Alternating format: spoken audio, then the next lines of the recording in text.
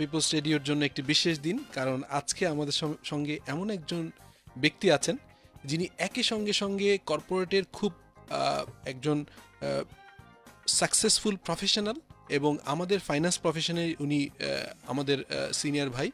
সঙ্গে সঙ্গে বাংলাদেশের সঙ্গীতের যে কয়েকজন লোককে আমরা খুব ছোটোবেলার থেকে ফলো করি, যাদেরকে মনে করি যে আমাদের আদর্শ, এবং আমরা ছোট একদম সেই স্কুল কলেজ থেকে যাকে ফলো করে আসছি, এমন একজন ব্যক্তিত্ব আমাদের সঙ্গে আছেন নকিব খান। নকিব ভাই, আপনাকে স্বাগতম। হ্যালো হ্যালো হ্যালো সবাইকে, পিপলস রেডিও সবাইকে অনেক অনেক শুভেচ্ছা, স্বাগতম। আপনি কেমন আছেন?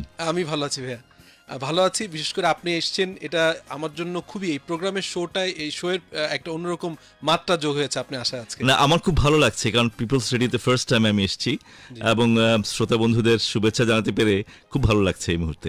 জি ভাইয়া, তো আমরা যেহেতু নকিব ভাই আজকে আছেন, it is a business talk show, বিজ টক শো, এবং কিন্তু নকিব ভাই যেহেতু আছেন, গানের অনুষঙ্গ থাকবেই, গান ছাড়া আসলে ওনাকে it's part of my life also, right. So আমরা গান অবভিয়াসলি শুনবো, শ্রোতারা গান শুনবেন এবং ফেসবুক ভিউরা গান দেখতেও পাবেন।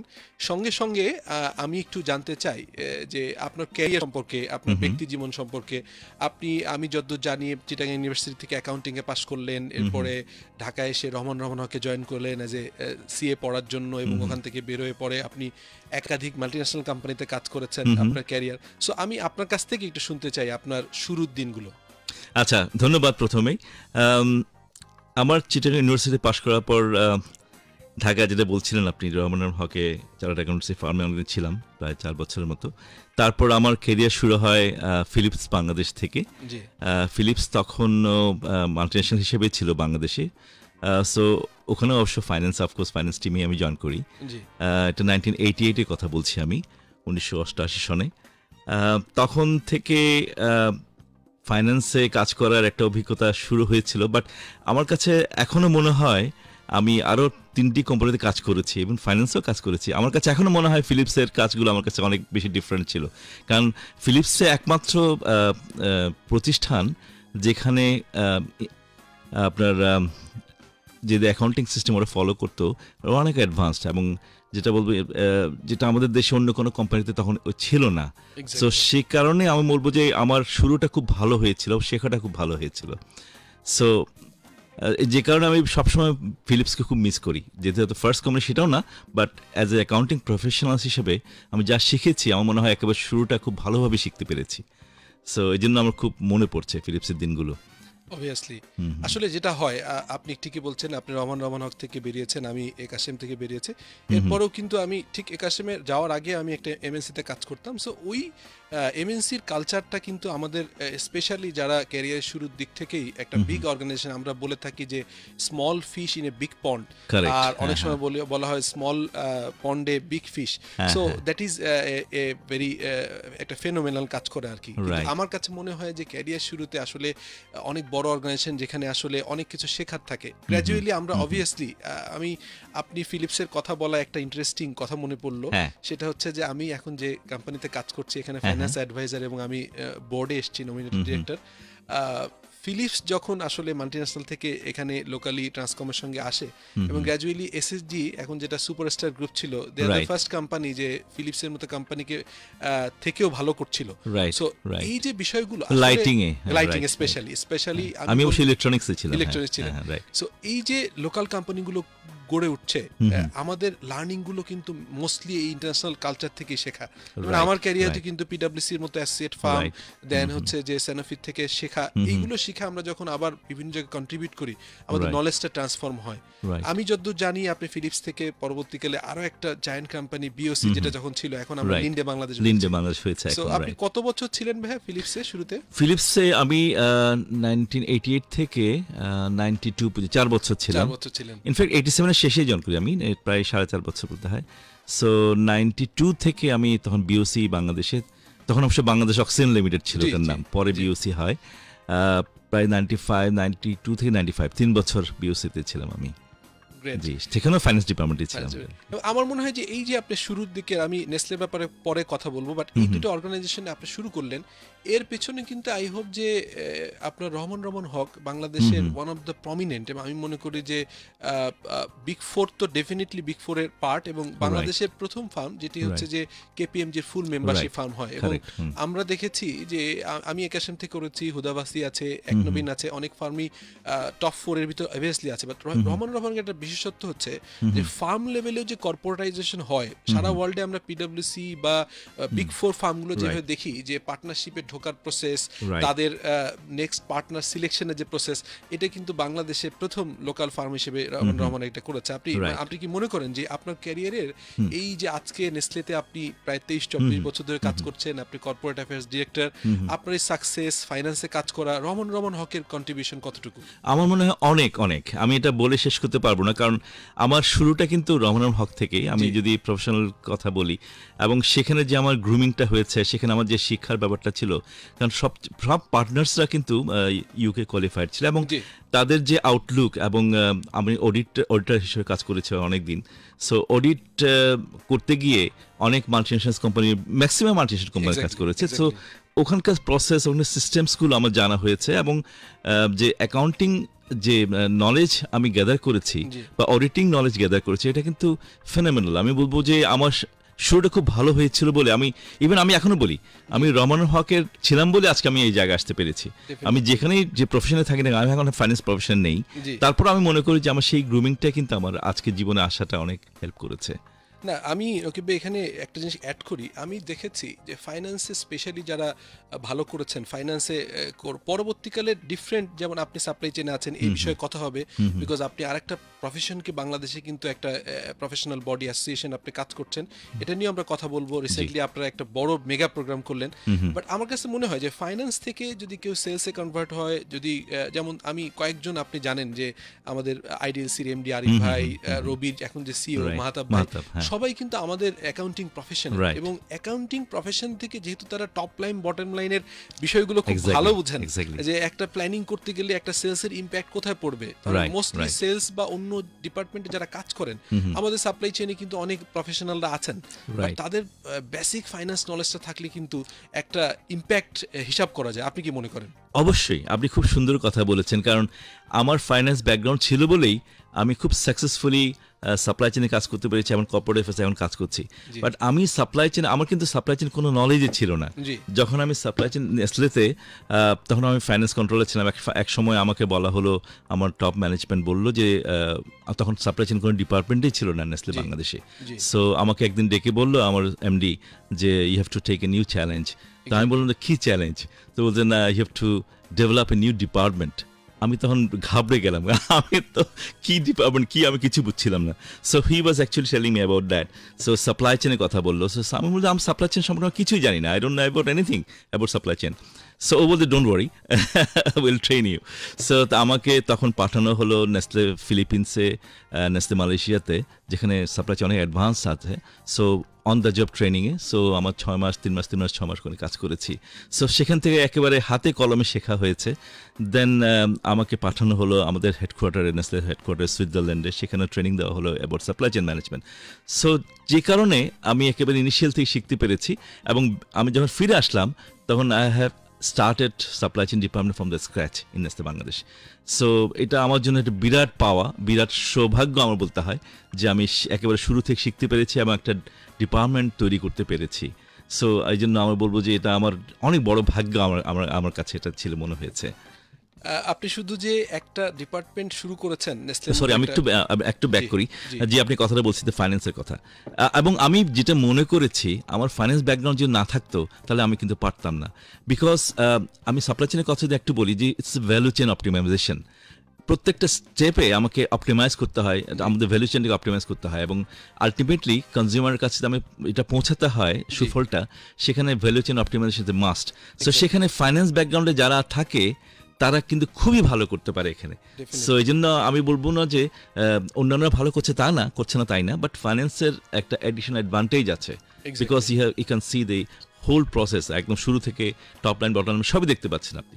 ডেফিনেটলি। এবার আমরা যেটা বলে থাকি বা আমাদের স্পেশালি আমার অর্গানাইজেশনের এমডিও বলে থাকেন যে ফাইন্যান্সকে হার্ট এবং ব্লাডের সাথে তুলনা করা হয়, বিকজ ফাইন্যান্স কিন্তু সবগুলো ডিপার্টমেন্টের সাথে একটা কাজ করতে হয়, আমরা স্ট্র্যাটেজিক পার্টনার হিসেবে কাজ করি।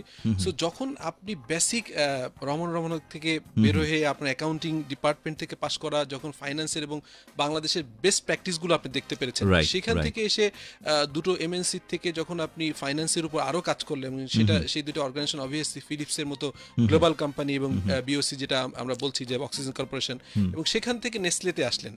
নেসলের শুরুর দিনগুলো তো আপনার ফাইন্যান্সে ছিলেন, হ্যাঁ। এবং কত বছর এই আপনার 23 বছরের ক্যারিয়ার? আমার নেসলেতে 23 বছরের ক্যারিয়ারে আমি জয়েন করি 95-এ।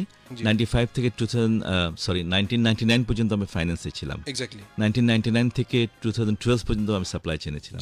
তারপর আমি কর্পোরেট অ্যাফেয়ার্সে আসি। এক্স্যাক্টলি। সো 95 থেকে 1999 অলমোস্ট 4 বছর, 4.5 বছর আমি ফাইন্যান্সেই ছিলাম। জি। সো এটা একটা বিরাট লার্নিং হয়েছে। এটা বিরাট লার্নিং আসলে। এইভাবে যদি আমি বলি, একেবারে ভাউচার লেখা থেকে শুরু করে এখন কম্পিউটারাইজেশন, তখন কম্পিউটার কিছুই ছিল না। সো টোটাল কম্পিউটারাইজেশন করা, চার্ট অফ অ্যাকাউন্টস তৈরি করা, অ্যাকাউন্টিং স্ট্রাকচার তৈরি করা, সবই কিন্তু আমার হাতেই হয়েছে, এবং যে কারণে আমি অনেক বেশি শিখতে পেরেছি। এক্স্যাক্টলি। এবং ভাই আপনি যেটা বলছিলেন যে এই যে আপনি ফাইন্যান্স কন্ট্রোলার থেকে পরে সাপ্লাই চেইন ডিপার্টমেন্ট স্ক্র্যাচ থেকে শুরু করলেন, এবং শুধু একটা নেসলের মতো একটা জায়ান্ট কোম্পানিতে শুরু করাই শুধু না, আমি যতদূর জানি আপনি, আপনার সঙ্গে আমার আরো একজন খুব ক্লোজ ভাই আছে, নেজাজ ভাই, আপনারা সাপ্লাই চেইন সোসাইটি যেটা করলেন, এবং এখন আমি কিন্তু খুব ভিজুয়ালাইজ করতে পারছি, দেখতে পাচ্ছি যে একটা প্রফেশনকে এগিয়ে নেওয়ার জন্য আপনাদের যে উদ্যোগ, স্পেশালি এই কিছুদিন আগে আইপিটিসির সঙ্গে আপনারা জয়েন্টলি যে প্রোগ্রাম করলেন, এটা বোধহয় সেকেন্ড ভার্সন ছিল, যেটা আপনারা সাপ্লাই চেইন, এটা ফার্স্ট ভার্সন, এবং এটা Bangladesh supply chain excellence award হিসেবে আমরা প্রথম করেছি এটা। তো এইটা সম্পর্কে আমরা অবভিয়াসলি আমাদের দর্শক শ্রোতারা আপনার গান শুনতে চাচ্ছেন, বাট আমার একটা আগ্রহ আছে যে একটা জিনিস শুরু করলেন এবং এই ধরনের একটা মেগা কাজ কিভাবে করলেন, এই সম্পর্কে যদি আমি একটু বলতেন আপনাকে। শিওর, অবশ্যই। এটা আমি বলবো চাই ওয়ান অফ মাই ড্রিম, কারণ আমি যখন সাপ্লাই চেইনে কাজ করা শুরু করি, তখন আমি স্বপ্ন দেখতে শুরু করলাম বাংলাদেশের সাপ্লাই চেইনের অবস্থা কি। আসলে যখন আমরা শুরু করি প্রথমে, সত্যি কথা বলতে আসলে সেরকম কিছুই ছিল না, এবং সবচেয়ে দুর্ভাগ্য যে আমাদের যারা সাপ্লাই চেইনের প্রফেশন আসতে চায়, তাদের কোনো শেখার কোনো স্কোপ ছিল না, কোনো কারিকুলাম নাই, ইউনিভার্সিটিগুলো সাপ্লাই চেইন সম্পর্কে কোনো জ্ঞান ছিল না, কোনো ডিগ্রি দেওয়া হতো না, কোনো সার্টিফিকেশন কোর্সও ছিল না। সো যেটা করতে হয়েছে আমাদের, ফর এক্সাম্পল নেসলেতে কাজ করি, নেসলেতে সাপ্লাই চেইন খুব অ্যাডভান্স স্টেজ আছে, সেখান থেকে শিখেছি। তাই আমি যেটা করতে চেয়েছি সেটা হচ্ছে আমাদের কাছে যে নলেজ আমরা গ্যাদার করেছি, শিখতে পেরেছি, সেটা যেন আমি ডিসেমিনেট করতে পারি টু আদার্স। আমরা সেই কারণে প্রথম আমরা শুরু করি যে ট্রেনিং দেওয়া, মানুষকে ওয়ার্কশপ করে এবং সেমিনার করে সাপ্লাই চেইন বেসিকটা কি, সাপ্লাই কিভাবে কাজ করে, প্রসেসটা কিভাবে ডেভেলপ করা যায়, সেটা আমরা ট্রেনিং করেছি, অনেক ট্রেনিং কোর্স করেছি। তারপর আমরা চিন্তা করলাম, আমরা যারা সাপ্লাই চেইনে কাজ করেছি, আমাদের যে সীমিত নলেজ আছে, জ্ঞান আছে, সেটাকে যদি আমরা ডিসেমিনেট না করি, তাহলে ছেলেপেলেরা শিখবে কোত্থেকে।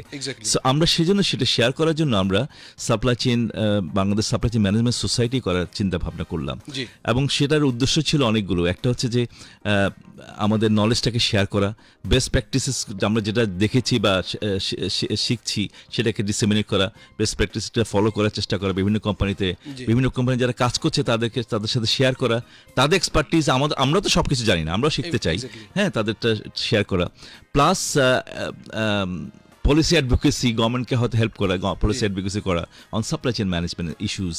তারপরে নেটওয়ার্কিং বিশাল ব্যাপার, কারণ নেটওয়ার্কিং আমাদের সাপ্লাই চেইন প্রফেশনাল যারা কাজ করে সবাইকে হয়তো চিনে না।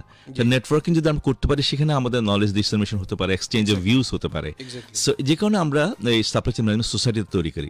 এবং যেটা বললাম স্বপ্নের কথা, আমার দুটো স্বপ্ন সাপ্লাই চেইন সোসাইটি যখন করি, দুটো আইডিয়া ছিল। একটা হচ্ছে সাপ্লাই চেইন এক্সেলেন্স অ্যাওয়ার্ড আমরা দিব, একটা সময় আসে, আমরা অনেক সময় নিয়েছি, এবং আরেকটা হচ্ছে আমরা সাপ্লাই চেইন ম্যানেজমেন্ট ইনস্টিটিউট করব। এটা দুটো আমাদের স্বপ্ন ছিল, সেটা একটা স্বপ্ন আমার পূরণ হয়েছে বলতে হয়, যে স্টার্ট করতে পেরেছি অন্তত। সো এটা অনেক বড় ব্যাপার, কারণ আমাদের দেশে সাপ্লাই চেইনে যারা কাজ করে, তাদের যে ভালো কাজ করছে তাদের স্বীকৃতি দেওয়া, এবং ভালো কাজের স্বীকৃতি দেওয়ার মাধ্যমে অন্যদেরকে উৎসাহিত করা, তাদের ইন্সপায়ার হয়, তারা যেন ভালো কাজ করতে পারে এবং শিখতে পারে। আরটা হচ্ছে যার বেস্ট প্র্যাকটিসেসগুলোকে আমরা যে শেয়ার করতে পারি, সেখানে ওভারঅল আমাদের দেশের পার্সপেক্টিভে সাপ্লাই চেইনটা উন্নত হবে। এবং বাংলাদেশের কনটেক্সটে আমরা যে চিন্তা করি, এমন একটা সিচুয়েশন আমরা এখন আছি, আমাদের supply chain management is a must, এবং বাংলাদেশের জন্য খুবই দরকার, খুবই জরুরি। এখন it's a need of the our, কারণ বাংলাদেশ ইকোনমিক্যালি যেভাবে ডেভেলপ করছে এবং এগিয়ে যাচ্ছে, ইনভেস্টমেন্ট বাড়ছে, এফডিআই আসতেছে, 100 ইকোনমিক্স জোন করছে গভর্নমেন্টে, সেখানে ইনভেস্টমেন্ট আসতেছে, এখানে অনেক সাপ্লাই চেইন প্রফেশনালস দরকার হবে। সো সেখানে আমাদের we need to develop supply chain professionals over here. Obviously, মানে আই ডু এগ্রি। আমার মনে পড়ছে, আই ক্যান রিকল যে আপনি আমাদের অ্যাকাউন্টিং প্রফেশনাল যে বডিগুলো আছে, বিশেষ করে স্পেশালি সিএ তে, মানে আইসিএবি তে এবং আইসিএমবি তে আপনি কিন্তু একাধিক প্রোগ্রাম করেছেন, আমি ওখানে ছিলাম। সো আমার যেটা মনে হয় যে আসলে আমরা ফাইন্যান্সে একটা কথা বলি যে you can not set the price. Market কিন্তু এখন কিন্তু মনোপলি বলে কিছু নাই, সবগুলোই কিন্তু অলিগোপলিও কিছু ক্ষেত্রে থাকলেও খুব দ্রুত কিন্তু পারফেক্ট কম্পিটিশন চলে আসে, আসতেই হবে। এবং সেখানে কিন্তু আপনি প্রাইস সেট করতে পারবেন না, মার্কেটে কিন্তু আপনাকে একটা জায়গায় প্রাইস দাঁড়িয়ে যাবে। এখন আমরা যেটা বলি যে সিএক্সও সিরিজ বলি বা আমরা বলি কর্পোরেট গভর্নেন্স বলি, সেখানে কিন্তু দেখা যায় যে finance, director supply chain, সিএইচআরও, human resource officer, এই জায়গাগুলো সিনক্রোনাইজ করে যদি আপনি কস্ট অপটিমাইজেশন না করতে পারেন, so you not survive. Exactly. আমার অর্গানাইজেশনে আমি গত 5 বছর কাজ করছি। আমরা সাপ্লাই চেইন টিমটা ছোট ছিল, বাট আপনি দেখে খুশি হবেন যে আপনারা কিন্তু মাঝে আরেকটা 2 দিন ব্যাপী সম্ভবত রেডিসন একটা প্রোগ্রাম করেছিলাম, এবং আমার এখানে কিন্তু নাম্বার অফ প্রফেশনালসটা গিয়েছে, আমাদের head of supply chain, director supply chain শুরু করে টিম, এবং তারা এসে যে ফিডব্যাকটা দিল, আই রিয়েলি ফিল প্রাউড যে আপনারা এই কাজটা শুরু করছেন। এবং সিমিলারলি কিন্তু আমরা আবার ফাইন্যান্স প্রফেশন থেকে কিন্তু অনেকগুলো প্রফেশনাল বডি আছে, আপনি দেখেন যে সিএমএ, সিএ, চার্টার সেক্রেটারি আছে, এবং এর বাইরে এসএসসি, এসিমা। সো আমরা সিএফও বাংলাদেশ নামে আপনাদের মতোই একটা অ্যাসোসিয়েশন করে এটা কিন্তু গভর্নমেন্টের নমিনেশন নিয়েছি। সো আই হোপ যে আমরা একটা প্ল্যান করছি, আমি অবভিয়াসলি আপনার সঙ্গে পার্সোনালি যোগাযোগ করবো যে আইটি সোসাইটির যে বেসিস, তারপরে হিউম্যান রিসোর্স যে বিএসএসএম আছে, সিএফও ফাউন্ডেশন, আমরা সবাই মিলে একটা ক্রস ফাংশনাল সামিট করতে চাচ্ছি। আমার মনে হয় যে এই কাজগুলো যত আমরা করতে পারবো পারস্পরিক সহযোগিতা, তাহলে কিন্তু একটা কোম্পানি গ্রো করবে, একটা ইকোনমি গ্রো করবে, এবং বাংলাদেশকে যদি এগিয়ে নিতে হয় তাহলে আমার মনে হয় সমন্বিত উদ্যোগগুলো প্রয়োজন। আপনি কি মনে করেন এই বিষয়ে? আমি অ্যাবসলিউটলি আপনার সাথে একমত, কারণ বাংলাদেশের এখন যে সিচুয়েশন, আমাদের দরকার অনেক বেশি এক্সপার্টিস, অনেক বেশি প্রফেশনালস দরকার, কারণ আমরা কিন্তু এখন সেই অবস্থায় নেই, আমরা কিন্তু অনেক দূর এগিয়ে গেছি এবং এগিয়ে যাচ্ছি।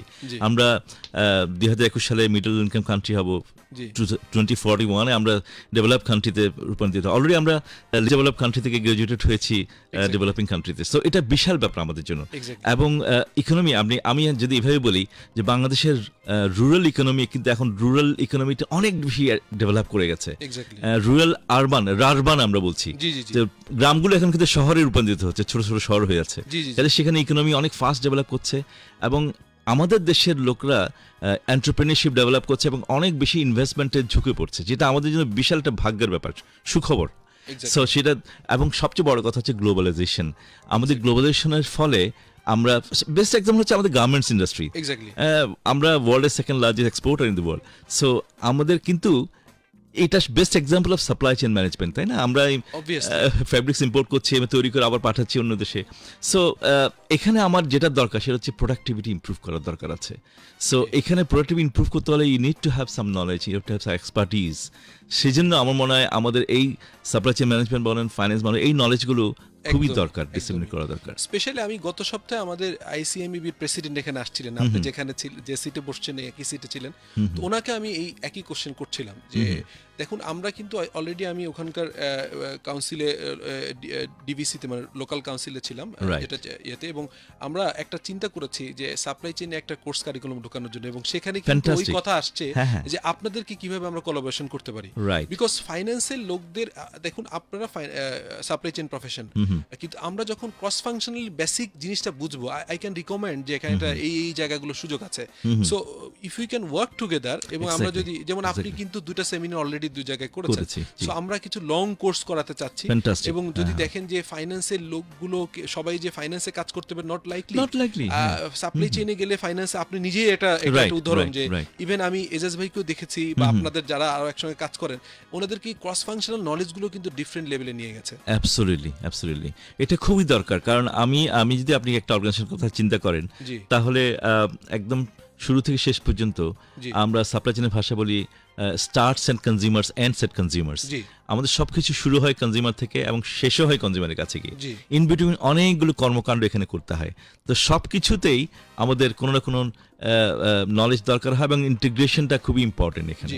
সো এইগুলো আমার মনে হয় যত বেশি আমরা এক্সপার্টিস ডেভেলপ করতে পারবো, যত বেশি নলেজ আমরা গ্যাদার করতে পারবো, ততই আমাদের দেশের জন্য লাভ, আমাদের ইন্ডাস্ট্রির জন্য লাভ। আর পৃথিবীর আসলে আমাদের যেটা দরকার, এত বেশি দ্রুত এগিয়ে যাচ্ছে, we have to B updated every day. কারণ আমাদের আপনি চিন্তা করেন, ফেসবুকের কথা চিন্তা করেন, আমরা কয় বছর আগে তো চিন্তা করতে পারতাম না এই ধরনের কিছু হবে, বাট এখন আমরা ফেসবুক ছাড়া কেউ চিন্তা করতে পারি না, কম্পিউটার ছাড়া চিন্তা করতে পারি না, ডিজিটাল মার্কেটিং একটা বিশাল পার্ট। সো পৃথিবী কিন্তু অনেক চেঞ্জ হচ্ছে, everyday is changing, so we have to B updated on that. So এবং সেখানেও আমাদের নলেজেরও অনেক বেশি আপডেট দরকার। আমরা শুধু একাডেমিক ডিগ্রি নিলে হবে না, we have to B updated regularly. Exactly. এবং সেই জায়গায় আমার যেটা মনে হয় যে ডিসরাপশনগুলো যেটা হচ্ছে আমরা গ্লোবালি দেখেছি। যেমন আমি একটা তথ্য আপনাকে দিই যে আমি জাস্ট রিসেন্টলি আমরা এসএপি আমরা ইমপ্লিমেন্ট করেছি। সো এসএপির একটা কনফারেন্সে আমরা আলাপ করছিলাম যে গত 10 ইয়ার্স আগে আমরা যদি ওয়ার্ল্ডের টপ রেভিনিউ কোম্পানিগুলো দেখি, সেখানে কিন্তু অনলি একটা কোম্পানি ছিল হচ্ছে সার্ভিস, বাদ বাকি 9টা কোম্পানি ছিল যারা আসলে প্রোডাক্ট সেল করে। এত বেশি ডিসরাপটিভ হচ্ছে এখন দেখা যাচ্ছে যে আপনার 10টা টপ 10 এর ভিতর 8টা কোম্পানি হচ্ছে টেকনোলজি কোম্পানি এবং সার্ভিস কোম্পানি। সো এই জায়গায় এসে সাপ্লাই চেইন ম্যানেজমেন্ট যে গ্লোবালি যে রোবাস্ট একটা মানে ইকোনমিক অফ স্কেলে নেওয়ার জন্য আমরা এখনো ফিল করি যে প্রত্যেকের কিন্তু স্পেশালি নিজেদের ওয়্যার হাউস থাকতে হবে, নিজেদের ফ্যাসিলিটিস থাকতে হবে। গ্লোবালি কিন্তু তা বলছে না, গ্লোবালি বলছে কোনো দরকার নেই। হ্যাঁ, কোনো দরকার নেই। ফর এক্সাম্পল আমাদের নেসলে, আমরা কিন্তু আমাদের থার্ড পার্টি 3PL ইউজ করছি, হ্যাঁ, DHL is supporting us. So এইভাবে কিন্তু আমরা আমাদের কোর যেটা আছে, কোর হচ্ছে আমাদের ফুড প্রোডাকশন করা, তৈরি করা, তাই না? সো নিউট্রিশিয়াস প্রোডাক্ট তৈরি করা, কিন্তু আমাদের এইটা জব না যে আমার ট্রান্সপোর্টেশন আমাদের জব না। সো যেটা এক্সপার্ট যারা আছে তাদেরকে আমাদের ছেড়ে দেওয়া উচিত। তো সেভাবে কিন্তু সাপ্লাই চেইনটা ডেভেলপ করে মানে দেখা যাবে, তাহলে কিন্তু ইকোনমিক স্কেলে পাওয়া যাবে। যার প্রোডাকশনের এক্সপার্টাইজ আছে, মানে তারা যদি লার্জ ভলিউমের প্রোডাকশন করে, তখন কিন্তু কোয়ালিটি সহ প্রকিউরমেন্টের ভলিউমের ব্যাপারে বিভিন্ন জায়গায় কাজ হবে। সিমিলারলি যদি কেউ খুব ব্র্যান্ড বিল্ডিং এ থাকে যে I have a strong brand, আমি যদি আরেকজন কোলাবোরেশনে যে অন্যদের ফ্যাসিলিটিজ আছে, প্রোডাকশন ফ্যাসিলিটিস তাদের থেকে করি, এবং যারা আবার লজিস্টিক এবং সাপ্লাই চেইন মানে আপনাদের যে ফরওয়ার্ড ব্যাকওয়ার্ড যেটা যে ব্যাকওয়ার্ড লিঙ্কেজ এবং ফরওয়ার্ড লিঙ্কেজ যারা এক্সপার্ট, সো এই কোলাবোরেশন গুলো এবং এই সিনার্জি গুলো আমরা যদি আনতে পারি, আই থিঙ্ক যে আমাদের দেশে দেখেন চায়না গ্লোবাল ইকোনমিতে কিন্তু নাম্বার 1 হয়ে যাচ্ছে, এটা কোনো ডাউট নেই। অনলি তাদের ইকোনমিক স্কেল এবং তাদের এই বিষয়গুলো কিন্তু তাদের মতো করে ডেভেলপ করেছে। কোর কম্পিটেন্সি যেটা আছে সেখানেই ফোকাস করা উচিত। এক্স্যাক্টলি। জি, আমরা অনেক সময় আমাদের শ্রোতার ভিতরে আমি যেটা দেখতে পাচ্ছি ফেসবুক লাইভে অনেকেই কিন্তু আগ্রহ করছেন যে যেহেতু নকিব ভাই এখানে আছেন, উনি finance professional, supply chain professionals, ওনার কাছ থেকে এই জিনিসগুলো শুনে আমরা অনেক কিছু জানতে পারলাম। সো আমরা কি একটা গান শুনতে পারি আপনার কাছ থেকে? অবশ্যই। আমি রিসেন্টলি বোধহয় আমরা একটা ডেইলি স্টার পড়ছিলাম যে আপনি অলমোস্ট 14 বছর পরে আপনাদের রেনেসার একটা অ্যালবাম বের হচ্ছে। সো আমি আপনার কাছে গান শুনতে চাই একটা। অবশ্যই। আপনার পছন্দ? আমার পছন্দের গান শুনতে ডিফিকাল্ট, আমার অনেকগুলো পছন্দের আছে। সো বরঞ্চ আপনি বলেন কোন গানটা, আমাদের কি রেনেসার গান করবো না? রেনেসার একটা করেন, আর একটা গান তো শুনতে চাই। আমি যখন ফেসবুকে দেখলাম যে আপনি আসবেন শুনছেন, সবাই নকিব ভাই বলছে লিখছে মন। আচ্ছা আচ্ছা আচ্ছা, আমি ওইটারও 4 লাইন শুনতে চাই। শিওর। আচ্ছা, আমি প্রথমে রেনেসার ফার্স্ট অ্যালবামের এক গান করছি একটা।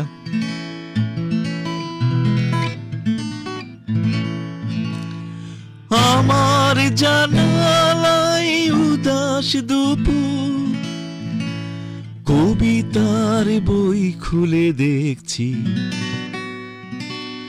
গায়ের সে পথে জামের মুকুল পড়ে আছে পাকা লাল বট ফল, এক গরুর গাড়ি সেই যে পথে ক্রান্তির ছাপ রেখে চলছে, ভালো লাগে জ্যোৎস্না রাতে মেঘ হয়ে আকাশে ভাসতে, ধানের শীষে বাতাস হয়ে কিষানীর মন ছুঁয়ে যেতে, ভালো লাগে রোদ হবে ওই পাখির ডানা ছুঁয়ে খেলতে, ভালো লাগে রোদ হবে ওই পাখির ডানা ছুঁয়ে খেলতে, ভালো লাগে জ্যোৎস্না রাতে মেঘ হয়ে আকাশে ভাসতে, ধানের শীষে বাতাস হয়ে কিষানীর মন ছুঁয়ে যেতে, তুতুরুরুরু তুতুরুরুরু তুরুরুরু তু, আমার জানালায় উদাস দুপুর কবিতার বই খুলে দেখছি, গায়ের সে পথে জামের মুকুল পড়ে আছে পাকা লাল বটফল, এক গরুর গাড়ি সেই যে পথে ক্রান্তির ছাপ রেখে চলছে, ভালো লাগে জ্যোৎস্না রাতে মেঘ হয়ে আকাশে ভাসতে, ধানের শীষে বাতাস হয়ে কিষানীর মন ছুঁয়ে যেতে। Mind blowing, mind blowing. Thank you. আমি আসলে আপনি যে কোনো প্রোগ্রামে যান, আমি দেখেছি যে গত বছরে যখন আপনি সিএম ইনস্টিটিউটে একটা খুব ভালো প্রেজেন্টেশন দিলেন সাপ্লাই চেইনের উপর, আমরা খুব মন্ত্রমুগ্ধ হয়ে শুনছিলাম, বাট সঙ্গে সঙ্গে আবার কিন্তু আবার পরে রিকোয়েস্ট আসলো যে একটা গান করার জন্য। সো যেহেতু মানে দুটো ডিফারেন্ট মানুষ, বাট একটা আমি আমার ফেসবুক পোস্ট যে আপনি যখন পোস্ট করছিলাম লিখছিলাম যে আপনি আসছেন, তখন কিন্তু ওই কথাটা বলেছিলাম যে টু পার্সোনালিটি বাট একটা সিঙ্গেল ইয়ার ভিতর আসছেন না, এটা সবার দোয়া। আমরা ভাইয়া একটা ছোট্ট বিরতিতে যাব, বিরতির পরে আপনার সঙ্গে কথা হবে কর্পোরেটের আরো অনেকগুলো ইস্যু নিয়ে, কোলাবোরেশন নিয়ে, সাপ্লাই চেইন সোসাইটি, আপনার ড্রিম, এগুলো নিয়ে কথা হবে, আমরা কিভাবে কোলাবোরেশন করব কথা হবে, আপনার কাছ থেকে আরো গান শুনতে চাইবো ছোট্ট একটা বিরতির পর। Thank you. Thank you. People's Radio 91.6 FM. অন্তর থেকে প্রান্তরে পৌঁছে যাচ্ছে নেট, প্রান্ত সীমান্তে বন্দরে চলে প্রতিদিন। দেশ জুড়ে সকল ইন্টারনেট ইউজারদের জন্য চলছে রবি ইন্টারনেট উৎসব। এই উৎসবের আনন্দ ছড়াতে রবি দিচ্ছে 41 টাকায় 3 জিবি সহ আরো আকর্ষণীয় ইন্টারনেট। নামাজে দাঁড়ালেই মনটা অন্যদিকে চলে যায়, আমার কি নামাজ হবে? আচ্ছা, আমার প্রশ্নটা হচ্ছে, নামাজের সময় দেখা যায় কেউ কেউ বুকে হাত বাঁধছেন, কেউ কেউ নাভির নিচে হাত বাঁধছেন, আসলে কোনটা ঠিক? আমরা কোথায় হাতটা বাঁধবো? আমার প্রশ্নটা ছিল, প্রভিডেন্ট ফান্ডের উপর কি জাকাত আসবে? আসলে সেটার হিসাব কিভাবে হবে? আমার পোলার নামটা রাখবার চাই, টুকাস জীবান রাহুন যাইবো। এমন হাজারো প্রশ্নের উত্তর দিতে আমি সাইফুল্লাহ বকশী হাজির হচ্ছি লাইভ অনুষ্ঠান সেরা ওয়াটার ট্যাঙ্ক নিবেদিত আমার একটা প্রশ্ন ছিল নিয়ে। সাথে থাকবেন দেশ বরেণ্য ইসলামিক স্কলারগণ। সরাসরি প্রশ্নোত্তরমূলক ইসলামী অনুষ্ঠান আমার একটা প্রশ্ন ছিল, সৌজন্যে সেরা ওয়াটার ট্যাঙ্ক, প্রতি শুক্রবার সন্ধ্যা 7টায়।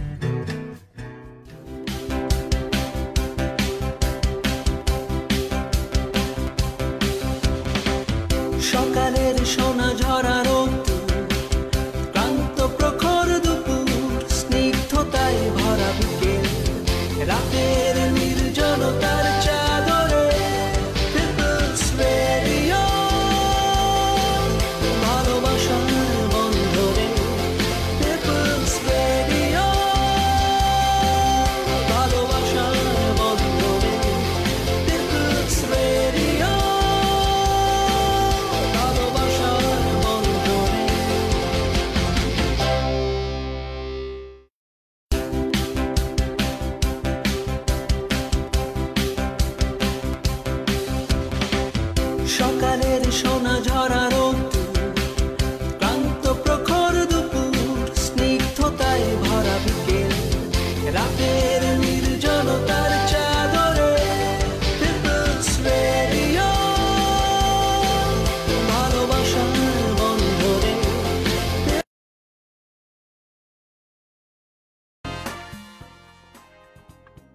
আবারও ফিরে এলাম পিপলস বিজ টক প্রোগ্রামে।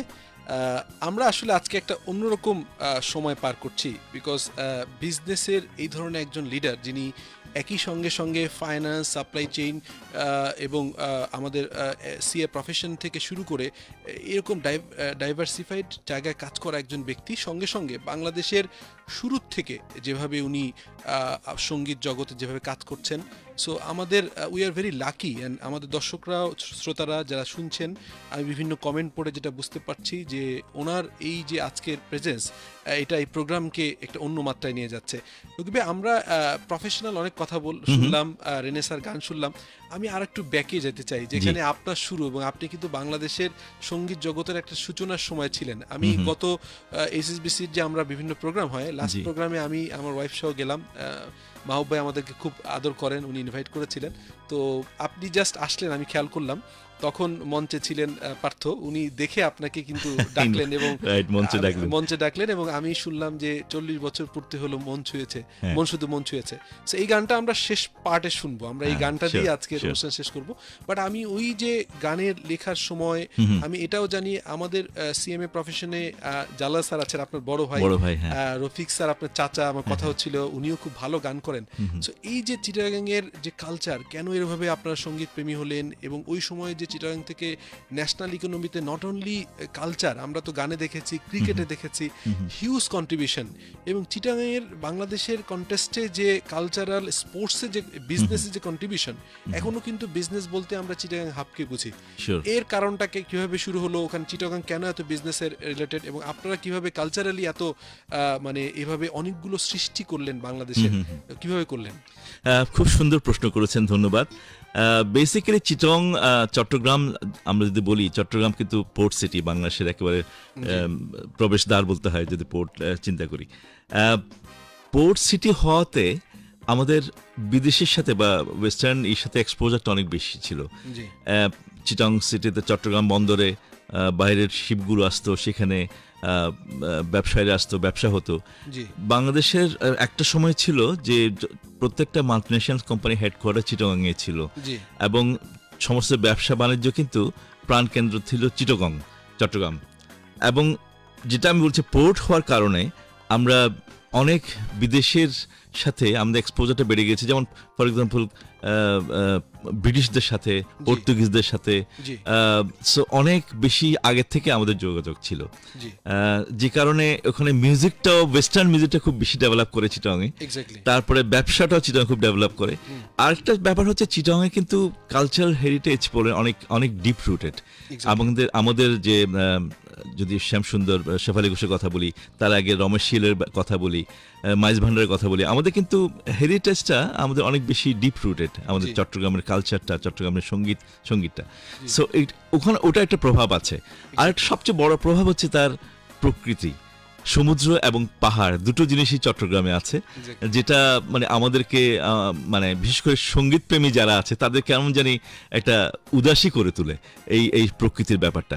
তো যে কারণে আমার কাছে মনে হয়েছে যে প্রকৃতির একটা ব্যাপার যেটা আমাদেরকে অনেক বেশি উদ্বেলিত করেছে, সেটাও একটা কারণ আমাদের সঙ্গীতের বা কালচারাল লাইনে ডেভেলপ করার, কিংবা ক্রিকেটে বলেন, আমরা সব কিছু চিটাগাং অনেক বেশি পায়োনিয়ার। এবং ব্যবসা বাণিজ্যের কথা আপনি আগে বলেছেন, ব্যবসা বাণিজ্যের ক্ষেত্রে যেহেতু চট্টগ্রাম পোর্ট ছিল, সেই কারণে আমাদের অনেক আগে থেকে কিন্তু এইটা হিস্টোরিক্যাল আমাদের সাথে যোগাযোগটা ছিল, এবং সেখানে ডেভেলপ বেশি করে। সো এইভাবে কিন্তু চট্টগ্রামের শুরুটা, চট্টগ্রামের সবকিছু সেভাবেই তৈরি হয়েছে। আসলে সোলসের শুরুটা কিভাবে? খুব ইন্টারেস্টিং সোলসের শুরুটা। আমার বড় ভাই একটা ব্যান্ড ছিল, পালার্ক ব্যান্ডটার নাম, হ্যাঁ, উনি জালাল খান, আমার বড় ভাই, উনি আসলে জিলু খান নামে পরিচিত ছিল গানের সময়। সো উনি খুব ভালো সুরকার ছিলেন, খুব ভালো গান গাইতেন, এবং খুব ভালো কিবোর্ড বাজাতেন। ইনফ্যাক্ট উনি আমাদের থেকে অনেক বড়, প্রায় 10 বছরের বড়, এবং আমার বলতে হয় যে গানের বা ব্যান্ডের হাতে খড়ি ওনার হাতেই। ওনার কাছ থেকে আমরা সবকিছু শিখেছি, গান করা বলেন, গান কিবোর্ড বাজানো বলেন, গান সুর করা, সব কিছুই ওনার কাছ থেকে শিখেছি। সো সেই হিসাবে আমি বলবো উনি আমাদের গুরু। সো ওনার ব্যান্ড ছিল, সেই ব্যান্ডে আমরাও বাজাতাম, 1972 কথা বলছি, জাস্ট বাংলাদেশ তখন স্বাধীন হলো। সো ওনাদের ব্যান্ডটা তৈরি হলো চিটাগাংয়ে। তখন ঢাকা কিন্তু ওরা কেউ জানতো না আমাদের চিটাগাংয়ে এই ধরনের ব্যান্ড আছে। চিটাগাং একটা ব্যান্ড ছিল লাইটনিংস নামে, ওরা পাকিস্তান আমল থেকে ছিল। লাইটনিংস, হ্যাঁ। সো ওরা খুব পপুলার একটা ব্যান্ড, যারা এখন ইন্টারন্যাশনালি অ্যাক্রেডিটেড হয়েছিল, যারা স্বাধীনতার পরপর ইন্ডিয়া থেকে শো করে, বিভিন্ন জায়গায় শো করে। একেবারে ওদেরকে বলা হতো বিটলসের আমাদের এই ভার্সন, ইস্টার্ন ভার্সন বা বাংলাদেশি ভার্সন, এটা যেটা বলেন। 4 জন ছিল ওরা, দে are very good musicians. So যার ফলে আমরাও কিন্তু ইন্সপায়ার্ড হয়েছিলাম ওদের দেখে। সো বড় ভাইদের ব্যান্ডে বালার যে, আমি তখন বালারকে জয়েন করি। বড় ভাই কিবোর্ড বাজাতেন, তখন কিবোর্ড অর্গান বলতো তখন, আমি তখন পিয়ানো অ্যাকর্ডিয়ন বাজাতাম। আমার ছোট ভাই পিলু, যে আমাদের এখন ড্রামার রেনে স্যার, সো সেও ওখানে ড্রামস বাজাতো। ও তখন ক্লাস 4-এ পড়ে। সো ক্লাস 4-এ পড়ে একটা ছেলে যখন ড্রামস বাজাচ্ছে, মানুষ তখন ওকে দেখতে পেত না, কারণ ড্রামসটা তার চেয়ে উঁচু, ওকে দেখা যেত না, একটা বাচ্চা ছেলে বাজাচ্ছে। সো এখন আমার মনে আছে কক্সবাজার একটা শো করছি, সো শো শেষে সবাই দেখতে আসছে ড্রামারকে, কারণ ওকে তখন ড্রামসের নিচে পড়ে আছে, তাকে দেখা যাচ্ছে না, কিন্তু হাতগুলো দেখা যাচ্ছে। তো যাই হোক, সো এইভাবে কিন্তু আমার শুরু প্রথমে বালারকে। 72 থেকে 73 পর্যন্ত বালারকে ছিলাম। 73-তে বালার তখন ভেঙে যায়। তখন সোলসের নাম ছিল সুরেলা। 73-তে সোলস প্রতিষ্ঠিত হয়, তখন সুরেলা নাম ছিল। এবং তখন সোলসে কোনো নিজেদের মৌলিক গান করতো না, সব কাভার সং করতো, অন্যদের গান করতো। আজম খান বা ফিরোজ শাহ, ফেরদৌস ওয়াহিদ ওদের গান করতো বা ফোক গান করতো। আমি তখন যখন বালারটা ভেঙে যায়, তখন আমি সোলসে জয়েন করি। সুরেলা নাম পরিবর্তন হয়ে সোলস হয় 74-এ। তখন আমার মৌলিক গান করা শুরু হয়। তো আমার মৌলিক গান করা তখন শুরু হয়, এই গানগুলো নিয়ে সোলস তখন স্টেজে উঠে, আমার সেই মৌলিক গানগুলো নিয়ে। তো সেখান থেকে সোলসের সাথে আমার পথ চলা, এবং 74 থেকে 83 পর্যন্ত আমি সোলসের সাথে ছিলাম। এবং ফার্স্ট অ্যালবামটা সুপার সোল, যেটা, সেটা অলমোস্ট সিংহভাগই আমার সুর করা বলতে হয়। এটা অবশ্য আমরা জানি, কারণ সোলস ওই সময় আপনারা যখন ছিলেন, মানে আমাদেরও ড্রিম টাইম। আমরা কিন্তু তখন বাংলাদেশের ব্যান্ড সঙ্গীত বলেন বা এই ধরনের গানের একটা ডিফারেন্ট মাত্রা ছিল। এখন একটু সঙ্গীতের একটা মিক্স চলে আসছে, হয়তো সবকিছুর ভিতরেই ডিজিটালাইজেশন বলেন বা ইয়াং পপুলেশন বলেন, এই সংখ্যা যেমনি বাড়ছে তেমনি ভাবে কিন্তু কিছু ডাইলেশনও হচ্ছে। আমরা ঠিক ফোকাস থাকতে পারছি না। এক সময় যখন যেটা, যেমন আপনি এখন ফাইন্যান্সে কাজ করছেন, সাপ্লাই চেইন সোসাইটি কাজ করছেন, ইউ আর ভেরি ফোকাস। এবং সঙ্গে সঙ্গে আপনি কিন্তু 14 বছর, আমি কথাটা আবারও বলবো, 14 বছর সময় নিয়েছেন, বাট ইউ কনসেন্ট্রেট। আমি রেজিস্টারে পড়ছিলাম যে concentrate on the quality. So এই বিষয়গুলো কিন্তু এখন কাজ করে না, প্রতিনিয়তই কিছু করার একটা যে জিনিসটা কাজ করে। সো আমরা অত্যন্ত ভালো লাগছে আপনার কথা শুনে। আমরা একটু ছোট্ট একটা বিরতি নিব। আজকে প্রোগ্রামের টাইমটাও একটু বাড়ানো হয়েছে আপনার, যে আমরা আসলে একই সঙ্গে গান শুনছি, কথা বলছি, এবং আপনার সাথে কথা। আজকে আমাদের শ্রোতা এবং আজকে আমার ফেসবুকে যারা লাইভ দেখছেন, তারা কিন্তু ফাইন্যান্স প্রফেশন যেমনি আছেন, ক্রস ফাংশনাল আছেন, তারা একই সঙ্গে বিভিন্ন কোশ্চেন করছেন। আমি অলরেডি ওগুলো আপনাকে জিজ্ঞেস করছি এখানে পড়ে। তো যেহেতু সময় একটু স্বল্পতা আছে, সেই কারণে আমি সবার নাম পড়তে পারছি না, সবার কাছে ক্ষমা চেয়ে নিচ্ছি। তারপরেও কিছু নাম আমরা পড়বো। আমরা একটা ছোট্ট বিরতি যাচ্ছি, বিরতি যাওয়ার পর আবার ফিরে যাবো। শিওর। জি, আসসালামু আলাইকুম। ওয়ালাইকুম আসসালাম।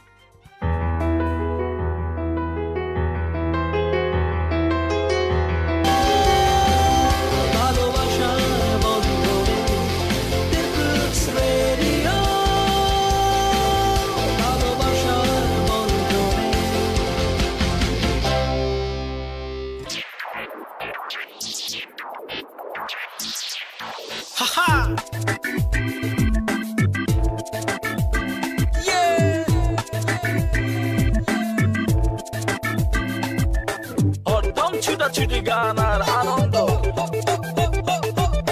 মিলছে না জানি, তবু দিয়ে যাই ছন্দ। হচ্ছে না জানি, কিছু ভাবখানা কঠিন। উৎসব আনন্দ প্রতিদিন, People's Radio, People's Radio 91.6 FM. 91.6 People's Radio, 91.6 FM. 91.6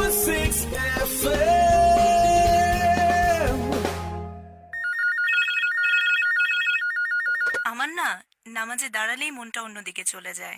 আমার কি নামাজ হবে? আচ্ছা, আমার প্রশ্নটা হচ্ছে নামাজের সময় দেখা যায় বিরতির পর আবার ফেরত আসলাম।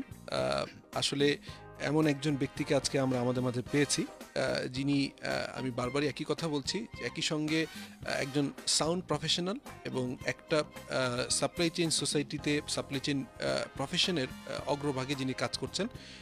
একই সঙ্গে সঙ্গে বাংলাদেশের, স্বাধীন বাংলাদেশের যে এই ব্যান্ড ধারার যে সঙ্গীত, এই সূচনা আমরা জানি, আমরা সবাই আজম খানের নাম জানি। তার পরপরই যারা একটু ডিফারেন্ট একটা ব্যান্ড সঙ্গীতের সূচনা, আমি যতদূর জেনেছি যে পরবর্তীকালে সোলসে আয়ুব বাচ্চু জয়েন করলেন এবং অনেকেই আসছেন পরবর্তীকালে। এখন যারা সোলসে পার্থ আছেন সবাই আপনাদের পরেই আসছেন।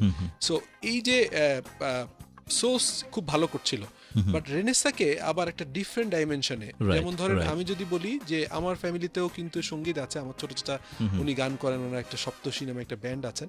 সো উনি, এটা যদিও বাগেরহাটে, তো ওনারা দেখতাম ছোটবেলা থেকে রেনেসাকে আবার ডিফারেন্ট লেভেলে দেখতো। কারণটা কি, মানে আমার কাছে যেটা মনে হয় কি যে ঠিক গতানুগতিকতার বাইরে থেকে কি রেনেসার সূচনা, মানে আমি এই বিষয়ে খুব ইন্টারেস্টিং প্রশ্ন করেছেন। এই প্রশ্নটা কিন্তু আমাকে অনেকে করে, হ্যাঁ, এটা খুব আমার জন্য খুব কমন একটা কোয়েশ্চেন। আমরা রেনেসা কেন করলাম? রেনেসার নামটাই কিন্তু একটা, নামটার অর্থ, মিনিংটা একটু ডিফারেন্ট। হ্যাঁ, শিল্প সংস্কৃতি নবজাগরণ হয়েছিল ইউরোপে। সো আমরা পুনর্জাগরণ শব্দটা, যদি ফরাসি শব্দ বা বাংলাতে এটা ব্যবহার হয়, সো পুনর্জাগরণ শব্দটার সাথে আমাদের কাজের কিন্তু অনেক মিল আছে। সো আমরা যখন রেনেসা করি, আমাদের রেনেসার যে ফাউন্ডার মেম্বাররা আমরা ছিলাম, আমরা 5 জন ছিলাম। আমি, আমার ছোট ভাই পিলু, মোটো, মামুন আর বগি ভাই, আমরা 5 জন ছিলাম। মোটো মামুন ছিল উইন্ডোসার অফ খেয়ার নামে একটা ব্যান্ড ছিল, ওখান থেকে এসছে। আমি আর পিলু সোর্স থেকে এসছি, আর বগি ভাই অ্যাবনর্মাল 3+2 নামে একটা ব্যান্ড ছিল, ওখান থেকে এসছে। তো আমাদের পেছনে কিন্তু একটা অনেক মিউজিক্যাল, অনেক একটা ইয়ে ছিল, অনেক সময় আমরা পার করে এসেছি ব্যান্ড মিউজিকে। তো আমাদের একটা ব্যাকগ্রাউন্ড ছিল। আর আমরা তখন যেটা ফিল করলাম যে বাংলা গানের যে ধারাটা, ব্যান্ড মিউজিক স্পেশালি, সেটা কেমন যেন একটু বদলে যাচ্ছিল। বাংলা গান ঠিক বাংলা গানের মতো হচ্ছিল না। হ্যাঁ, অনেক বেশি হেভি মেটাল, অনেক বেশি রক, যেটাকে বাংলা গানের মতো মনে হচ্ছিল না। সো আমরা তখন মনে করলাম যে বাংলা গানকে পুনর্জাগরণ করতে হবে, কারণ বাংলা গান যদি বাংলা গানের মতো না হয় তাহলে এটা কখনো স্থায়ী হবে না। আর একটা জিনিস যেটা আমি সবসময় বলে থাকি, যেটা বাংলা গানের যে প্রয়োজন আমি মনে করি, সেটা হচ্ছে দুটো মূল উপজীব্য আছে বাংলা গানে। একটা হচ্ছে তার লিরিক্স, লিরিক্যাল ভ্যালুস, এবং হচ্ছে মেলোডি। এই দুটোকে বাদ দিয়ে কখনো বাংলা গান স্থায়ী হয় না, হবে না। আর এটা আমার ব্যক্তিগত মতামত, আমার সাথে হয়তো ডিফার করতে পারে, বাট এটা আমি বিশ্বাস করি তাতে। সেই জন্য আমরা মনে করেছি যে রেনেসা এমন একটা ব্যান্ড হবে যেটা বাংলা গানকে পুনর্জাগরিত করবে, বাংলা মেলোডিকে পুনর্জাগরিত করবে, লিরিক্যাল ভ্যালুস যেটা আছে সেটাকে পুনর্জাগরিত করবে। কারণ বাংলা গানের লিরিক্স কিন্তু অনেক স্ট্রং, মেলোডি অনেক স্ট্রং। হ্যাঁ, আমরা দেখেছি তখনকার মান্নাদের গান শুনতাম, হেমন্তের গান, কি সুন্দর লিরিক্স, তাই না? বিউটিফুল। সো এইগুলো কিন্তু আমাদের একটা শক্তি, আমাদের প্রাণ। সো আমাদের যেটা আমি ফিল করছিলাম, বাংলাদেশের ব্যান্ড মিউজিকে সেটা আস্তে আস্তে কমে আসছিল। খুব সস্তা কথা, সস্তা সুর আসছিল, যেটা আমাদের পছন্দ হতো না। আমরা চাই যে বাংলা গান যেন বাংলা গানের মূল ধারায় ফিরে আসুক। সেই জন্য রেনেসা। আর আমরা আরেকটা জিনিস চিন্তা করেছি যে ব্যান্ডের কিন্তু একটা বক্তব্য থাকতে হবে, প্রত্যেকটা গানের মধ্যে একটা মেসেজ থাকতে হবে, সমাজকে একটা বক্তব্য দিতে হবে আমাদেরকে। কারণ ব্যান্ডের এটা কিন্তু একটা দায়িত্ববোধ আছে ব্যান্ডের। সেই জন্য আমাদের রেনেসা দেখবেন প্রত্যেকটা গানের কিন্তু একটা মিনিং আছে, একটা মেসেজ আছে, এবং সেখানে আমরা কখনো মেলোডির সাথে কম্প্রোমাইজ করিনি। আমরা খুব সিম্পল কাজ করি, সিম্পল কম্পোজিশন, সিম্পল মেলোডি, এবং অনেক লিরিক্যাল ডেপথ অনেক বেশি আমাদের গানে। আমরা এই দুটোকে সবসময় বজায় রাখি, লিরিক্যাল ভ্যালুস এবং মেলোডি। সেই জন্য রেনেসা নামের সাথে আমরা চেষ্টা করছি জাস্টিস করতে নামকে, এবং এখনো চেষ্টা করে যাচ্ছি।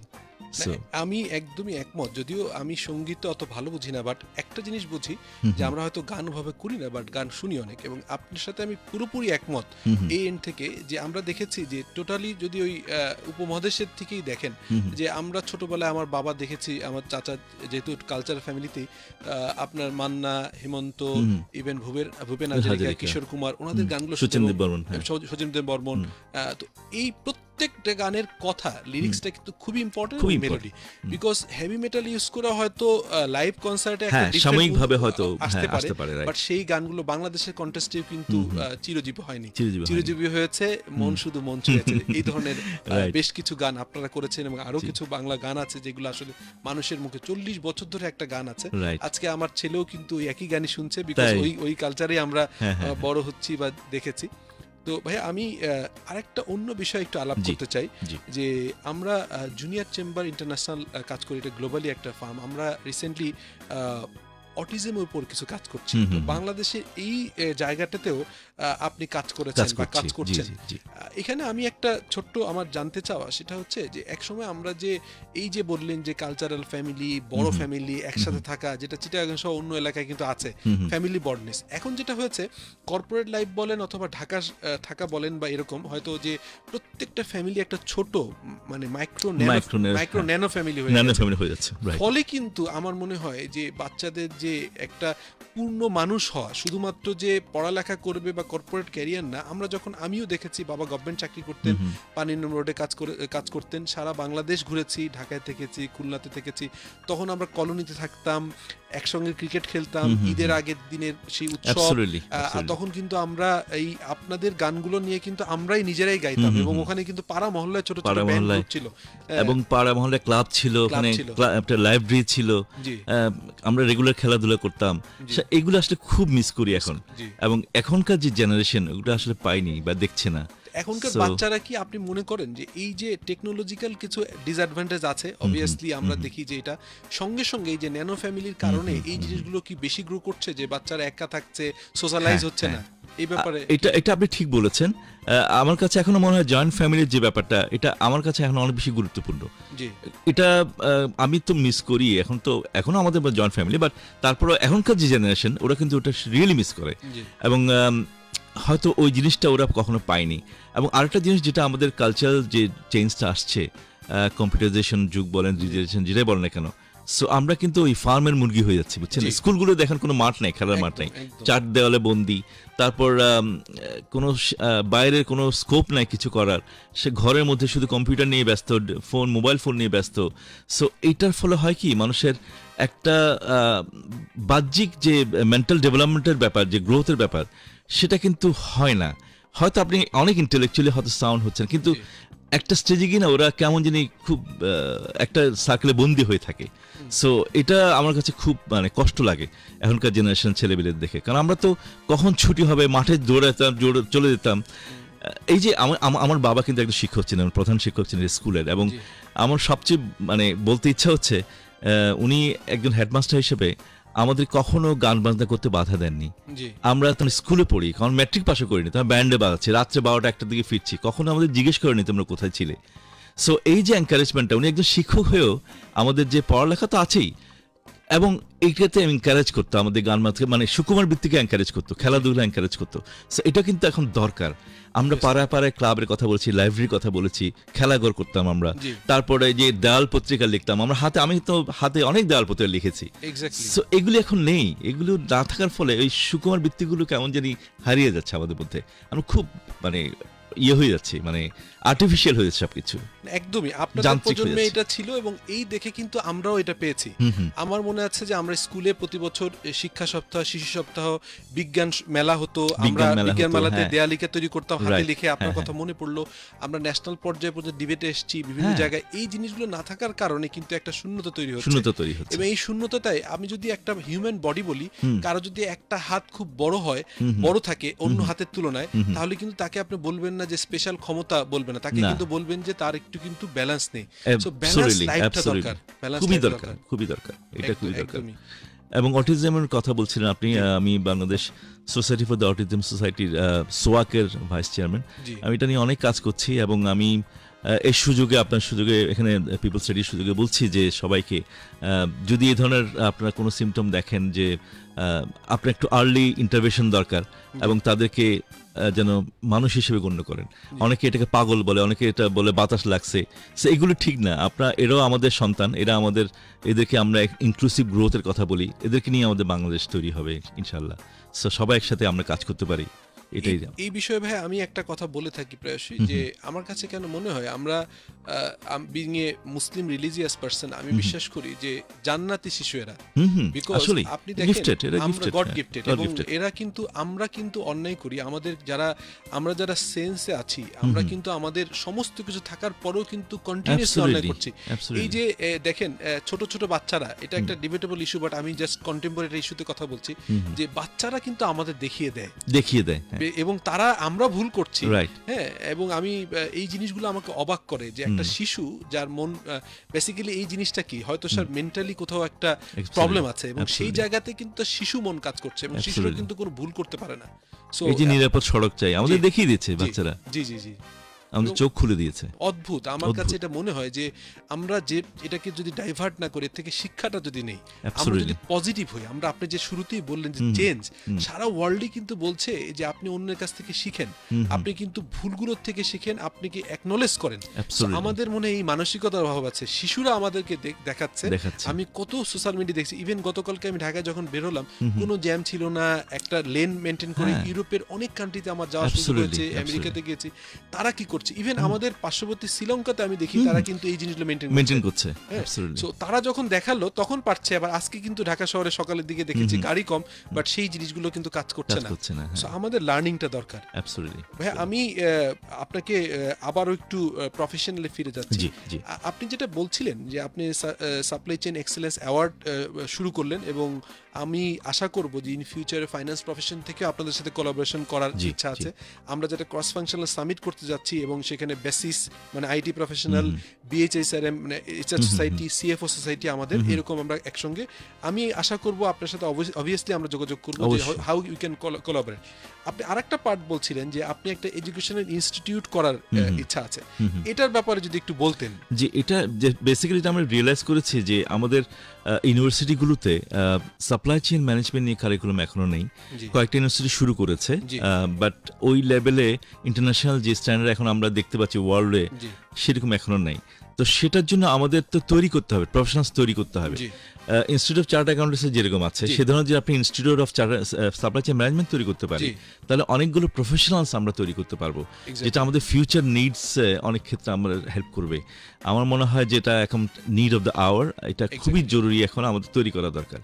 সেই জন্য আমার এটা একটা স্বপ্ন যে আমরা কিভাবে এটা সবার সহযোগিতা চাইবো আর কি। জি, এবং সেই জায়গায় আমার মনে হয় যে আমাদের দেশের প্রাইভেট সেক্টর একটা বড় ভূমিকা রাখে, কারণ আমাদের কিন্তু যত জিডিপি গ্রোথ বলেন বা যেখানেই বলেন, সেখানে কিন্তু আমাদের এই যে সোসাইটির যে নিডটা আপনি যেটা বলছিলেন যে ইকোনমিক স্কেলে যেতে হলে, আমরা যদি গ্লোবাল কম্পিটিশনে যেতে চাই, তাহলে আমাদের কিন্তু মানে ব্যাক অফিস যে সার্ভিসগুলো, যেগুলো আসলে একটা প্রোডাকশনে কিন্তু প্রোডাকশন প্রসেসে আপনার প্রোডাকশন হয় ফ্যাক্টরিতে, এবং সেলসের লোক অবভিয়াসলি ফ্রন্টলাইনার হিসেবে তারা সেলস করে থাকেন, কিন্তু এর বাইরে সাপ্লাই চেইন, ফাইন্যান্স, এইচআর, এই জায়গাগুলো যে কোলাবোরেশন এবং এই জায়গায় যে কন্ট্রিবিউশন করার ভূমিকা, এটা কিন্তু আমরা কর্পোরেট গভর্নেন্সে এসে কিন্তু এই জিনিসগুলো এখন অ্যাকনলেজ করছি। আমরা কিন্তু দেখার চেষ্টা করছি যে একটা বিজনেসকে ইকোনমিক স্কেলে যেতে হলে একজন ওনার কিন্তু করতে পারছে না, তখন বিজনেস প্রফেশনালদের প্রয়োজন হচ্ছে। এবং আমরা দেখছি যে বাংলাদেশে কিন্তু এরকম হাই ডেন্সিটি যেখানে পপুলেশন, যেখানে আপনার ডিস্ট্রিবিউশন কস্ট খুবই কম, আমরা যদি ইউরোপের কান্ট্রি, স্পেশালি যদি আমেরিকান কান্ট্রিগুলো দেখি, অস্ট্রেলিয়া দেখি, যেখানে কিন্তু বিজনেসের অনেক ধরনের ইজ অফ ডুইং বিজনেস আমরা দেখি তাদের সব প্যারামিটার হাই। আপনি যদি নিউজিল্যান্ড বলেন, অনেকে বলছেন যে নাম্বার 1, 2-তে আছে, বাট তাদের কি সমস্যা, তাদের পপুলেশন এত না, তাদের ইয়াং জেনারেশন, আমরা কিন্তু মিলেনিয়াম প্রজন্ম বলি, ওয়ার্ল্ডের কিন্তু এত বেশি, আমরা যেটা বলি যে 1982 পরে জন্মগ্রহণ করা যে জনসংখ্যা পৃথিবীতে আছে, উই আর দ্য 8 কান্ট্রি যেখানে আমাদের এই পপুলেশনটা বেশি। সো আমরা এবং ইয়ুথ অনেক বেশি, ইয়াং জেনারেশন অনেক বেশি, জি, কনজাম্পশন বাড়ছে। দেখেন আমরা কিন্তু ইকোনমিক্সে একটা কথা বলি, সেটা হচ্ছে যে যদি কোনো ইকোনমি যদি খুব কনজিউমিং ইকোনমি হয়, সারপ্লাস না থাকে, এটাও যেমনি সমস্যা, তেমনি ভাবে দ্যাট ইজ যদি ইম্পোর্ট ডিপেন্ডেন্সি থাকে, আবার যদি এমন হয় যেখানে নিজস্ব কনজাম্পশনে শুধু এক্সপোর্ট করবে, সেই ইকোনমি কিন্তু চলবে না। তার মানে হচ্ছে যে একটা কান্ট্রি তখনই ভালো করবে যেখানে ইন্টারনাল কনজাম্পশন আছে এবং যেখানে কিন্তু প্রোডাকশন আছে, জিডিপিতে কন্ট্রিবিউশন করার জন্য ইয়াং পপুলেশন আছে। সো আমি মনে করি বাংলাদেশ এই সবগুলো প্যারামিটার একটা বেস্ট জায়গা আছে, যদি আমাদের মানসিকতা যে চেঞ্জ হয়, আমরা যদি এইগুলো চেষ্টা করি। এবং আমার মনে হয় আপনার যে ড্রিম সাপ্লাই চেইনের উপর একটা ইনস্টিটিউট করার, সেই ড্রিমটার জন্য আমি আশা করব যে গভর্নমেন্ট থেকে শুরু করে আমরা যারা ক্রস ফাংশনাল বিভিন্ন প্রফেশনাল আছি তাদেরকেও কিন্তু রেস করতে হবে। যেমন গত প্রোগ্রামে আমরা বলেছি যে আমরা কিভাবে হাউ ক্যান উই কোলাবরেট, আমরা অলরেডি বলেছি যে সিএম ইনস্টিটিউটে আমরা এই কোর্সটা চালু করব। এভাবে কিন্তু আস্তে আস্তে করে ইনস্টিটিউট শুরু হবে। আমরা ভাই এখন দর্শকদের অনেকেই শুনতে চাচ্ছেন, আপনার আরেকটা গান শুনবো। আপনি একটা গান করবেন, তারপর আমরা বিরতি যাব এবং আমরা শেষ পর্ব চলে যাব। আচ্ছা, আমি একটু যেটা করতে চাই, আমাদের সামনে যে অ্যালবামটা আসবে, আমি একটু একটা গানের দু লাইন শোনাতে চাই শ্রোতাদেরকে। রাইট, সো চেষ্টা করছি আমি।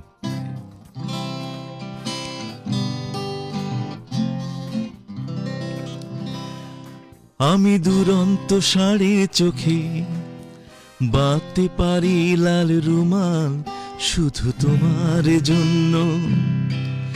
আমি বিধ্বস্ত নীলিমা থেকে তুলে আনবো লাল গোলাপ শুধু তোমার জন্য।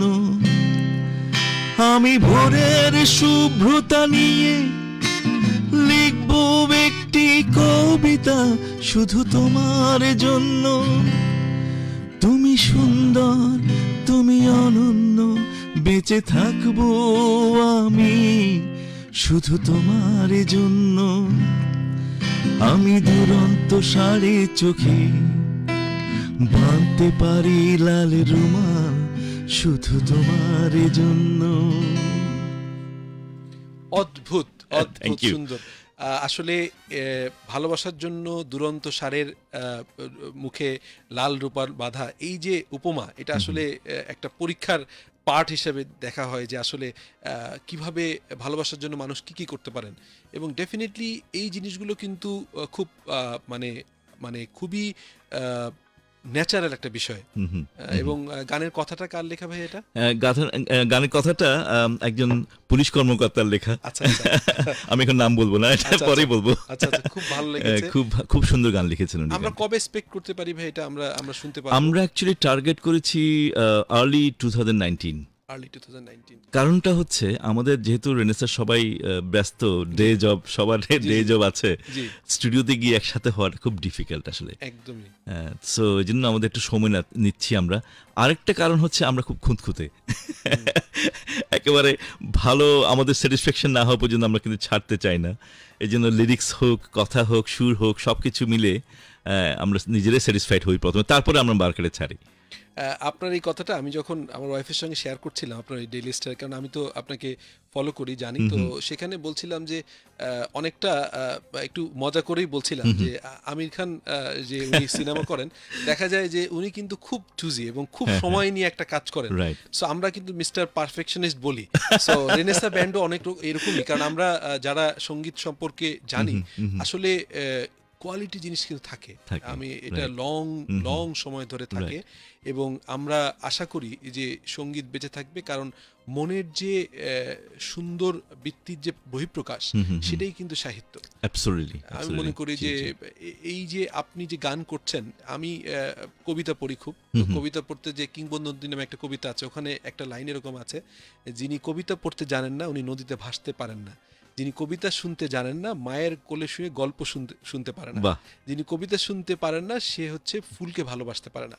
সো বেসিক্যালি কবিতা, গান, এই বিষয়গুলো দেখেন, আপনি একজন হার্ডকোর প্রফেশনাল এবং গত almost more than 30 years professional ফিল্ডে ইকুয়ালি সাকসেসফুল। সেই সঙ্গে সঙ্গে আপনি যেটা বলছিলেন, আপনারা সবাই কিন্তু কাজ করছেন, তারপরও যে সঙ্গীত ধরে রেখেছেন, আমরা 14 বছর পরে হলেও রেনেসার আর একটা অ্যালবাম পাবো, এইটার কিন্তু অন্য একটা মাত্রা আছে, এইটা আমরা ফিল করব। আসলে হয় কি, মানে প্যাশন থাকতে হয় যে কোনো কিছুর। আমরা এত কিছুর পরও গানকে কিন্তু ছাড়তে পারি, বিকজ আমরা খুব প্যাশন আমাদের আছে গান নিয়ে। সো যে কারণে শত ব্যস্ততার মধ্যেও আমরা এটাকে ধরে রাখার চেষ্টা করেছি, কখনো ছাড়তে পারবো না। সো এটা কিন্তু একটা মানুষের একটা শেখার ব্যাপার আছে, যে যেটাই আমি করি না কেন সেটা সিরিয়াসলি করা উচিত, প্যাশনেটলি করা উচিত। আমি এনজয় যদি না করি তাহলে আমি কাজটা কখনো সাকসেসফুলি করতে পারবো না। সো এই জন্য আমি যখন অফিসে থাকি, অফিসে কাজ করি, তখন কিন্তু আমি 100% অফিসের কাজেই ব্যস্ত থাকি। আমি তখন মাথায় কোনো গান থাকে না, কোনো মিউজিক থাকে না, আমি সব কিছু ভুলে যাই। আবার যখন মিউজিক করি আমি অফিস সব কিছু ভুলে যাই, আমি 100% মিউজিকই করি। সো এই জিনিসটা খুব দরকার আসলে, এই মেনটেন করে খুবই দরকার। আজকে অনেক প্রফেশনালরা কথা শুনছেন, নকিব ভাই যে কথাটা বললেন ইন্টারেস্টিং একটা কথা, কিন্তু আমি একটু অন্যভাবে বলি। সেটা হচ্ছে যে ইউএসএতে একটা ইনফরমেশন আছে, একটা রিসেন্টলি একটা রিসার্চ হয়েছে যে ইউএসএতে যারা প্রফেশনালি কাজ করেন এরকম লোকের যারা হার্ট অ্যাটাক হয় তাদের হচ্ছে একটা পার্টিকুলার ডে পার্টিকুলার ঘন্টায় টোটাল যে হার্ট অ্যাটাকে লোক মারা যান যারা, তাদের 80% লোক একটা পার্টিকুলার ডে পার্টিকুলার ঘন্টায় মারা যায়। ইন্টারেস্টিং। সেটা হচ্ছে আমি জাস্ট আপনাকে শেয়ার করি, সেটা হচ্ছে মানডে মর্নিং এবং এটা 9টা থেকে 10টা। ইন্টারেস্টিং। ক্যান ইউ গেস যে কেন এটা হয়? না, ইন্টারেস্টিং। সেটা হচ্ছে ওদের তো ইউএসএ তো আমরা জানি weekly holiday 2 days, Saturday Sunday. তো যারা কাজ পছন্দ করেন, আপনি যেটা বললেন প্যাশন, আপনি যখন অফিসে কাজ করছেন আপনি ভালোবেসে কাজটা করছেন, আপনি যখন গান করছেন তখন কিন্তু এত পরিশ্রমের পরে যেটা হয় যে ম্যাক্সিমাম মানুষ কিন্তু কাজকে ভালোবাসতে পারে না। সো তারা কিন্তু হিউজলি এনজয় করে উইকেন্ডটা। সো উইকেন্ডে যখন স্যাটারডে সানডে যখন সোমবার সকালে উঠে অফিসে যেতে হবে, এই মানসিকতার বিরুদ্ধে মনের বিরুদ্ধে কাজ করার কারণে এটা কিন্তু একদম ভেরি ইন্টারেস্টিং। সো আমি মনে করি এই আজকের এই প্রোগ্রাম থেকে আমরা কথা বলছি, গান শুনছি, এর ভিতর থেকে প্রফেশনাল যদি এটা মনে করেন, যদি আপনি প্রয়োজনে প্রফেশন চেঞ্জ করেন, প্রয়োজনে কাজ পছন্দ চেঞ্জ করেন, বাট যেটা করবেন, বিকজ আপনি দেখেন আমরা কিন্তু কর্পোরেট লাইফে অলমোস্ট অফিস থেকে অফিসের জন্য তৈরি হওয়ার থেকে, অফিসে বের হওয়ার থেকে শুরু করে অফিস শেষ করে বাসায় আসা পর্যন্ত it is more than 12 hours, almost 12 hours। এই সময়টা কিন্তু কাজের ভিতর থাকেন। যদি কাজটাকে ভালোবাসা শুরু করেন তখন কিন্তু আপনার কোনো স্টেজ যে কথাটা স্টেজ আসবে না। স্টেজ আসে কিন্তু তখনই যখন পছন্দ করেন না। আমরা ভাইয়া আরেকটা ছোট্ট বিরতি দেব, বিরতির পরে এসে আমরা আপনার সেই মানে আমি কি বলবো যে ইতিহাস সৃষ্টি করা গান, ওই গানটা শুনবো এবং আরো কিছু কথা শুনবো। মন শুধু মন চেয়েছে। জি, আচ্ছা, ওকে, শিওর, থ্যাংক ইউ।